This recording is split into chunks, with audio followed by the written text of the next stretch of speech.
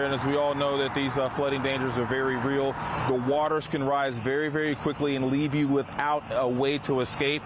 Our very own KPRC2's Bryce Newberry experienced that last night. He got stuck in the River Plantation neighborhood in Conroe. That's where hundreds of homeowners were urged to evacuate, but thankfully, with the help from the Caney Creek Fire and Rescue and the Montgomery County Precinct 2 Constable's Office, Bryce and KPRC2 photojournalist Doug Burgess were able to get out safely, along with several residents. Tonight, Bryce joins us from that very same area. Bryce, we're so glad that you all are safe. We remember last night we were pretty worried about you guys, but we're glad you got out safe. Talk to us about those men and women who got you guys out and the work that they're doing today. Yeah, Keith, really last night at this time, we were not sure what the night had in store. Like so many others here in this neighborhood, you can see the floodwaters have still not receded. In fact, they just get deeper as you move down the street. And here behind me, I'm not sure if you can see, but Doug, we've got this trailer still in the water because those rescue boats are still going. And tonight we have been here with these first responders. They have been relentless going in to pull people from their homes. We've also seen them just going for welfare checks, even, Keith, to check on cats. Help yourself and get out. Water Rescue, Robert E. Lee. Well, now we gotta go back out. For the last 2 days and even mid-interview, Lieutenant Anthony Christ and his team from the Caney Creek Fire Department have not stopped. Haven't really seen much dryness.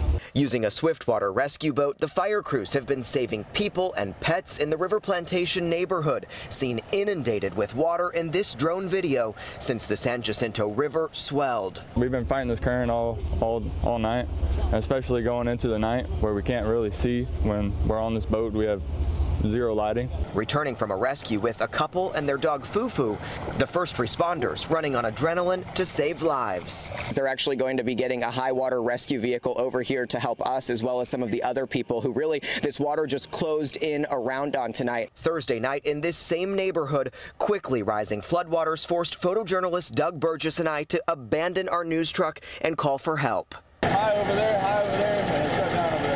With all roads out blocked, Lieutenant Christ's team found us in a high water rescue vehicle, helping us and neighbors, their kids and pets to safety. This is so stressful. This is beyond stressful, and we just moved in. Loaded in the back, Erica Gines made it out just in time with her kids and dogs as water filled their home. Once it started coming up to the door, about maybe like an hour ago, that's when I started worrying. The 30-minute ride through waist-deep water, estimated to have risen a foot throughout the rescue operation, with everyone's important belongings in tow, ending on higher, drier ground, met by more first responders.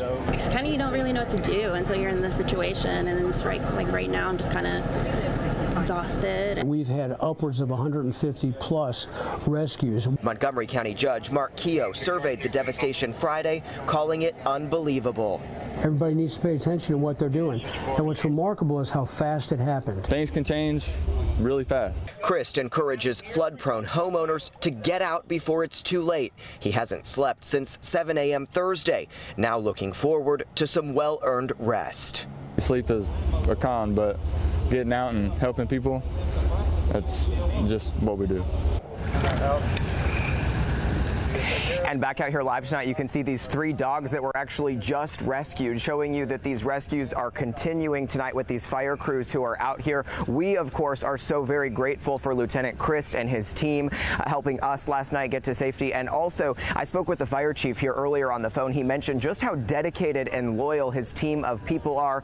We can certainly attest to that. Now, going into the weekend, County Judge Mark Keogh says that you can expect to see more flooding. His message to everyone in Montgomery County, do not drive around those barriers to protect yourself. We're live in Conroe tonight. I'm Bryce Newberry, KPRC 2 News. Yeah, Bryce, don't put yourself at risk so you don't have to put our first responders at risk as well. Thank you, sir, for that.